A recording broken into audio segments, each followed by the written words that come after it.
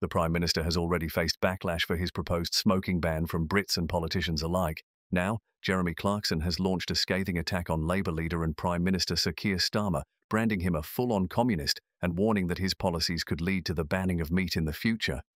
The outspoken TV personality took aim at Starmer's approach to governance, particularly criticising his stance on smoking and private enterprise. Sir Keir Starmer confirmed he is looking at banning smoking from outdoor spaces such as pub gardens recently, with a potential smoking ban extended to all outdoor public places. This would make it illegal to smoke outside at a restaurant or even in the smoking area of a nightclub. Asked about the reports, Starmer said, "My starting point on this is to remind everybody that over 80,000 people lose their lives every year because of smoking. That is a preventable death. It's a huge burden on the NHS, and of course, it is a burden on the taxpayer. So yes, we are going to take decisions in this space. More details will be revealed, but this is a preventable series of deaths and we've got to take action to reduce the burden on the NHS and the taxpayer." In a recent column, Clarkson expressed his disdain for Starmer's proposal to ban smoking, which he derided as a Stalinist decree. He argued that such a ban reflects a broader authoritarian streak in Starmer's leadership, one that disregards individual choice and freedom. "Sir Starmer doesn't like smoking, so he's going to ban it," Clarkson wrote before sarcastically adding, "And then, to make this Stalinist decree sound reasonable, he says the illnesses smoking causes cost the NHS a huge amount of money every year." Clarkson went on to mock Starmer's economic policies, questioning the feasibility of his plans to increase public spending and fund green energy projects. He suggested that Starmer's approach would drive wealthy individuals out of the country, ultimately harming the economy rather than helping it. If he does that, most of the rich will bugger off. So, instead of getting 45% of their earnings, he'll get nothing, Clarkson remarked. The former Top Gear host also accused Starmer of harboring an anti-private enterprise sentiment, likening him to a modern-day version of Harold Wilson, whom Clarkson labelled as woke Wilson and a full-on communist.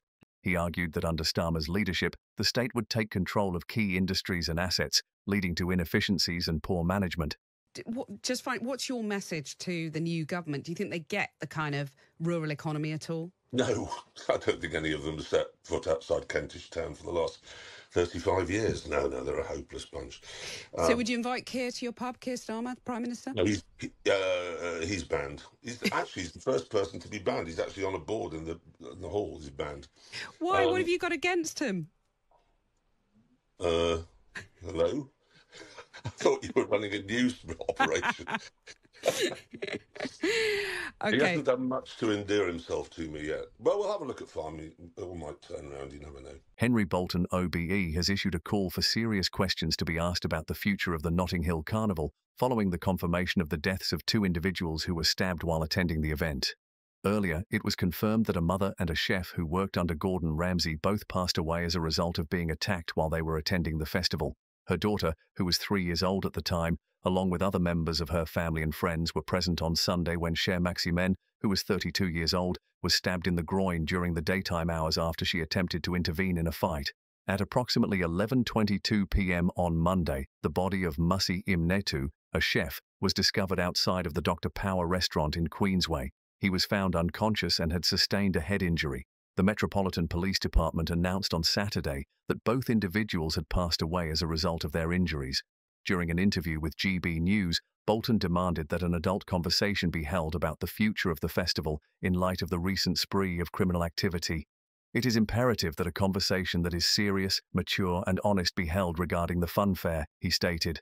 "It has been challenging to maintain law and order for a considerable amount of time. When it comes to the police being able to provide security for the general public while they go about their business, one of the fundamental principles that must be adhered to is for the police to acknowledge the causes of risks to public safety, for the purpose of having a conversation about it that is completely open and honest. If you do not, you will never be able to design solutions that are appropriate for it. The discussion of two-tiered policing is something that I feel compelled to mention. Whoever is responsible for crimes involving knives, car thefts, or anything else is irrelevant to me. If it is done in a criminal manner, then it is indeed criminal behavior. It is imperative that you experience the full force of the law if you are found to be guilty of that," he added. "This is not the way that a weekend getaway with the family should be. On this topic, we need to have a conversation." Benjamin Butterworth, a political commentator, joined the conversation and argued that the amount of criminal activity that occurs at the festival is not out of proportion when taking into consideration the number of people who attend the event. It is a terrible tragedy. It has been reported that the daughter of the deceased woman witnessed her mother being stabbed. According to him, that is a truly tragic event. These questions have been asked before. You are required to take into consideration the magnitude of it. When compared to the size of London, some of the stabbings and drug dealings that have occurred in the city are not completely out of proportion. Notting Hill Carnival is something I can honestly say I've never attended. My experience at the Pride Festival in Manchester has shown me that it is extremely crowded. I have never witnessed anything worse than a fight. Other news includes the fact that the director of Net Zero Watch, Andrew Montford, has criticised the energy plans proposed by Keir Starmer and Ed Miliband, stating that they are risky. In a scathing rant, he attacked the Labour pair by calling them insane. He did this while he was speaking in an interview. In his words, "I think it's fair to say that Keir Starmer's plans for net zero are wild and dangerous. We have arrived at a crucial juncture in the efforts to achieve net zero and the relocation. Over the course of the past 2 decades, there has been a consistent and linear rise in prices. Price increases are proportional to the amount of renewable energy that is added to the grid.